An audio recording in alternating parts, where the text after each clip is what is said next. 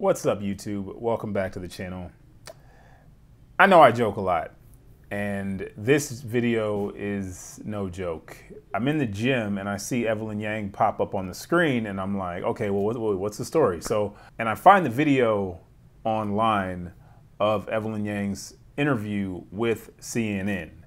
And I am not even gonna lie, I was literally in tears listening to her tell her story. I'm gonna be honest with you guys. There was definitely a part of me that was like, why now? Why is this coming out now? Right on cue, that part of the interview comes up where she says, you know, because of being out on the campaign trail and talking to these people and these experiences that I'm having and realizing that I now have this platform, I felt like this was an opportunity for me to actually take it and use it for something good. And I'm no woman. I've never been in this situation. I have women in my life, and I want to do my best in any way, in any form and facet, to protect them and be advocates for them and to always be around. But I mean, just hearing this story is heartbreaking, man. I mean, I don't know how familiar with this you guys are, but just the broad details are, she was assaulted by her doctor while she was pregnant. It was hard to hear. It was definitely tough. She, you know, she was definitely emotional. But yeah, the question of, you know, why would this come out now? You know, I definitely had that question in the back of my mind. But, you know, hearing her explanation, I mean, that's perfectly legitimate. I mean, why do you want to do this now? What do you want to accomplish now? My personal life and this growing public life, they're not separate. In this case, my experience with the sexual assault and then what happened, all that happened afterwards, is such a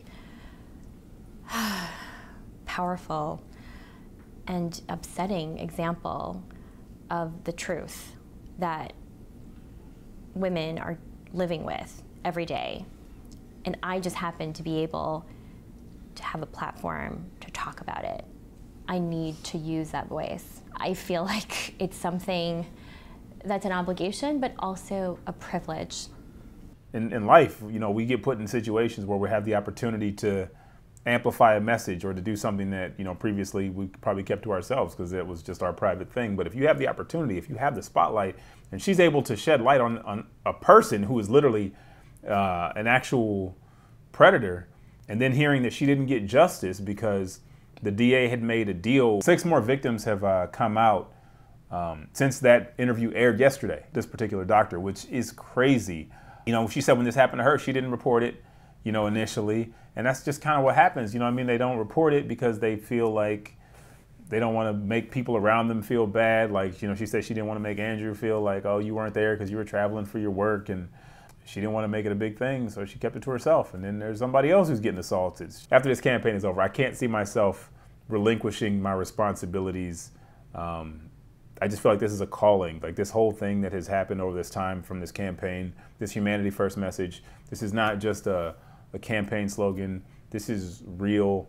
That's why the Yang Gang is special. Like, this is not just a group of people who rally behind a candidate. Like, this is really a special thing. Anybody who is a part of this, you are all a part of something great.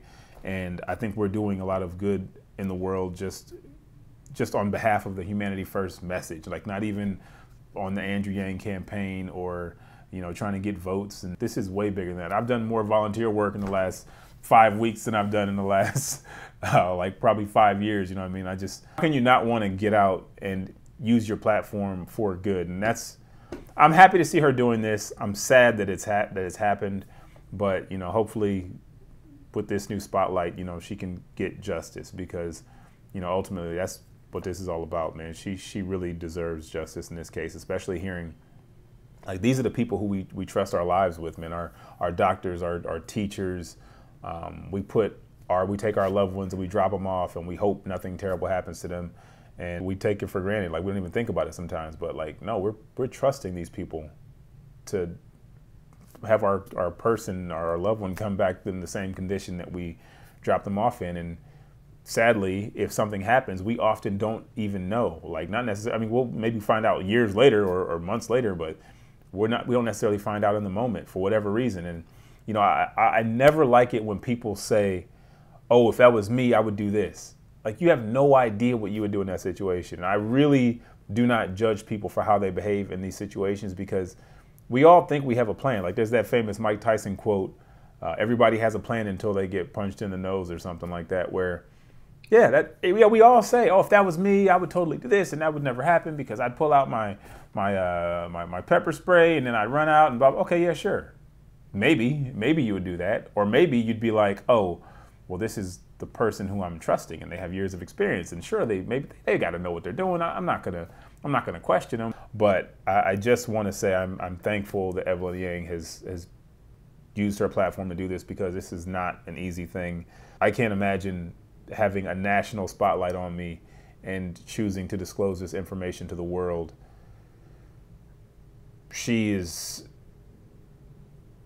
That's a strong lady right there. Because even when the spotlight goes off and when the campaign is over, she's just a person.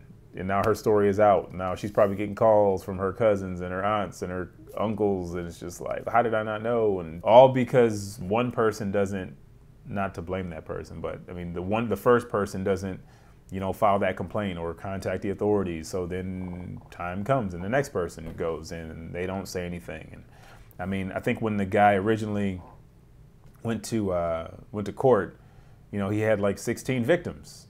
Even she said that she tried for 2 years to keep her name out of publication. Like, Evelyn Yang was actively trying to keep her name out of publication on this case.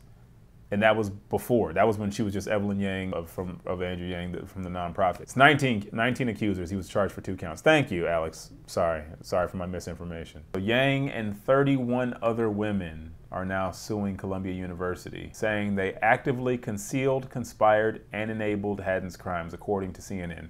You see, this is why when Yang talks about human value, yeah, why do you think that Columbia University is going to step up and protect this person they have a financial interest in? You know what I mean? This is what you do.